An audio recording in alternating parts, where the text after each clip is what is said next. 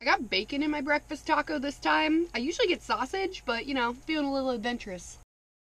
Welcome to another Taco About It Tuesday, where we talk about things while eating delicious tacos. So today we are talking about a food-related topic. Last week, Heinz put out a poll. They were asking America, do you want a mayo ketchup combo to be bottled and sold here in the US? The poll results are in, and 500,000 people voted that they wanted a mayo ketchup combo bottle. That means that over 500,000 people here in the United States are too lazy to put both mayo and ketchup on something if it doesn't come from one bottle. Now, Heinz makes this sauce and they sell it over in the Middle East, and it's fairly successful, and now they're like, you know what? It's working over there, let's bring it to America. Can't blame them for that. We love our weird food.